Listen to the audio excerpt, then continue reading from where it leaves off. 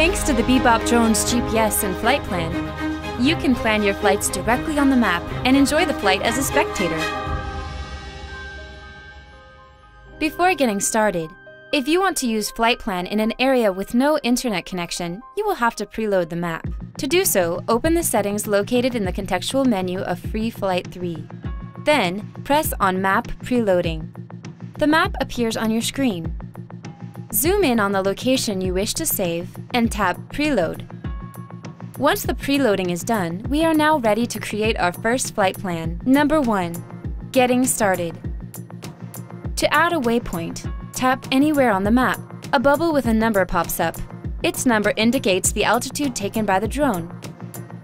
To set the flight speed between two waypoints, press on the line between the two waypoints and use the cursor at the bottom to adjust the speed. The arrow around the waypoint shows the direction your drone will keep while flying to the next waypoint. You can adjust the altitude thanks to the cursor on the right side of your screen. Holding on a line lets you add an intermediate point. To delete a waypoint, simply hold it and press Delete. You have the option to buckle the path at any moment by pressing for a few seconds anywhere on the screen.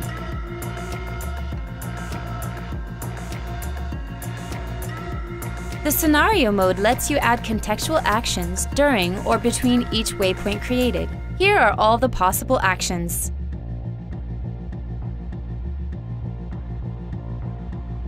Let's say you want to change the orientation of the camera between the 4th and the 5th waypoints. Drag the icon between these 2 points and then tap on it to set the right angle.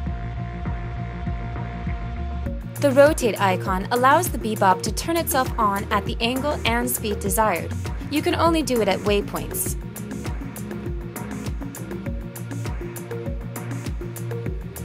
The photo icon lets you choose the format of pictures you wish to take. Keep in mind that you can't film and take pictures at the same time.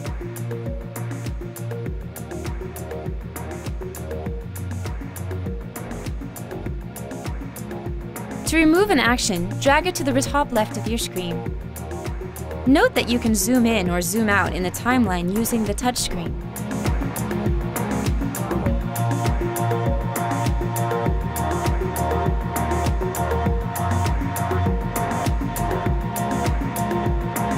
To start the autonomous flight, press on the play button. The Bebop will take off and join his first waypoint if it isn't his starting point. Now you have nothing else to do. Just enjoy your flight. If the Bebop exceeds the Wi-Fi range, it will follow its path until the end.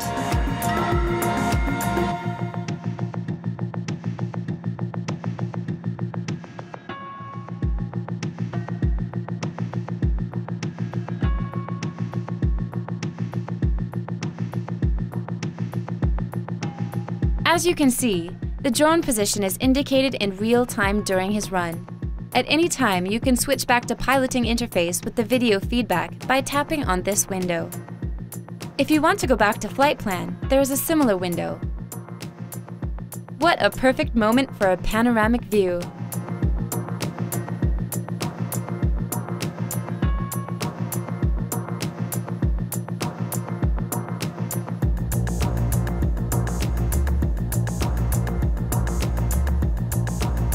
Number 2.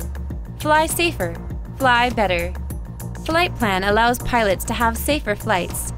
In this new flight plan, we will fly low over the water surrounding the castle and the park.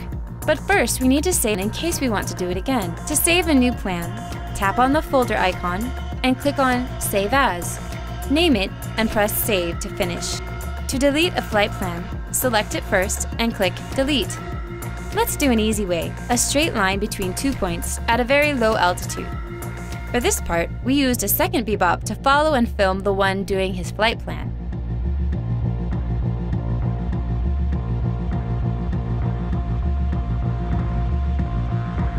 Number 3. Film like a pro. With Free Flight Plan Update, everybody can film like a pro.